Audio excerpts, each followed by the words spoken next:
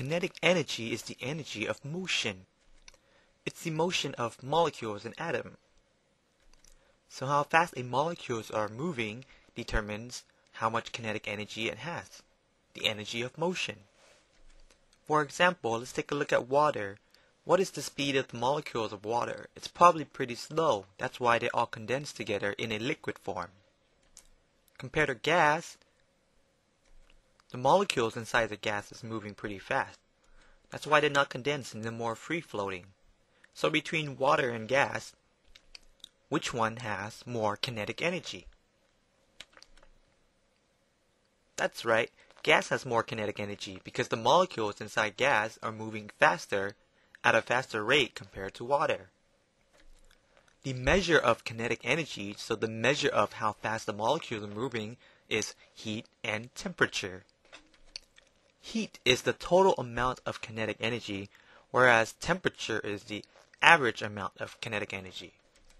For example, if you have a swimmer in the ocean, her temperature will be higher than the ocean. So her average kinetic energy is higher than the ocean. But the ocean will have more heat than her because the ocean will have a total amount of kinetic energy higher than her. So the ocean has more total kinetic energy. So the ocean has more heat, whereas her temperature will probably be higher than the ocean. So now we go into the concept of water high specific heat. That means water can absorb a lot of heat. Compared to other objects, like for example a car on a hot summer day, the metal is going to feel much hotter, whereas water on a hot summer day, it's going to feel cool and not as hot. That's because metal and other objects, they reflect heat more. They don't absorb heat. So that's why when you touch them, you feel the reflection of the heat and it feels hot. I'll answer this question later.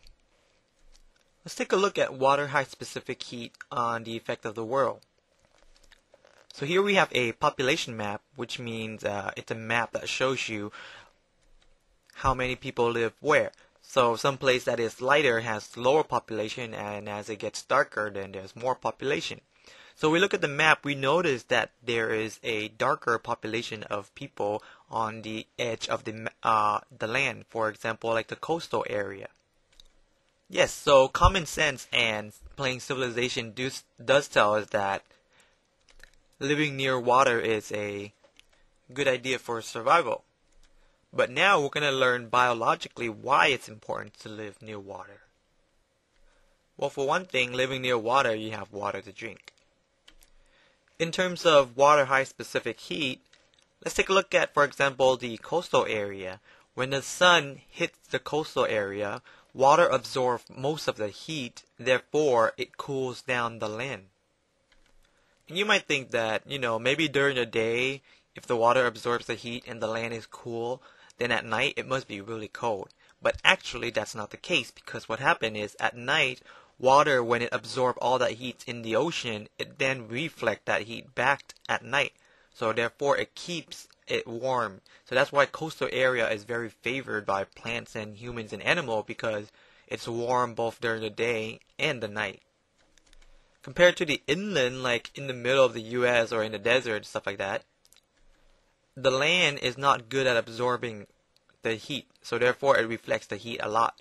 So trees, they don't survive well, and then people who live there, you have to be able to tolerate the heat. So that's why water high specific heat is very important. It's able to absorb a lot of heat, and then later on it's able to return the heat during the nighttime. It's very important for living things to permit life.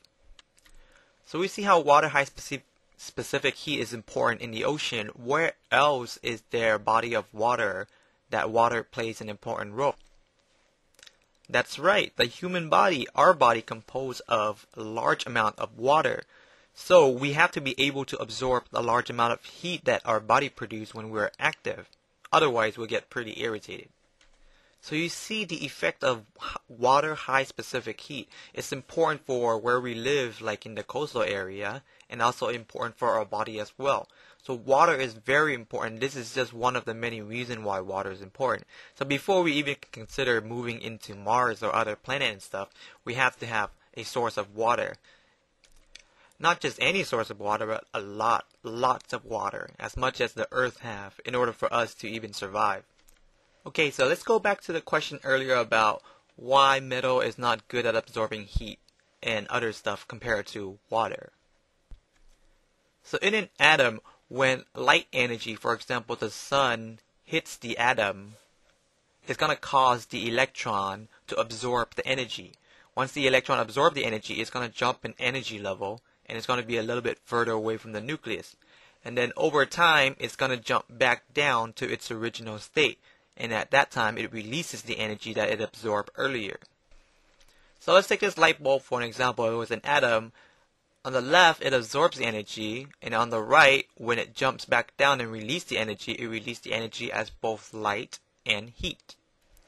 Therefore, everything in the world, when it's hit by the light energy of the sun, the electron will then fall back down and release both light and heat.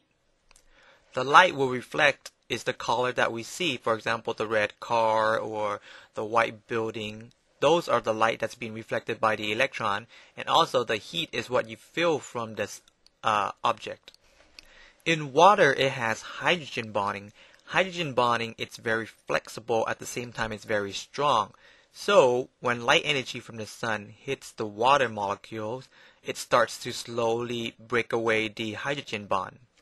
But it takes a lot and lots of light energy from the sun in order to break away the hydrogen bond. So therefore, water can absorb a lot of heat. Compared to metal and all the other objects, they're not really good at absorbing heat because the rearrangement of the atom is very tight and compact. It's not very flexible like the hydrogen bond. Therefore, when the electron absorbs the light energy from the sun, it readily reflects back the energy right away. So it reflects the heat back to you right away, and then you feel the heat from the object. And that's how water has high specific heat compared to other objects.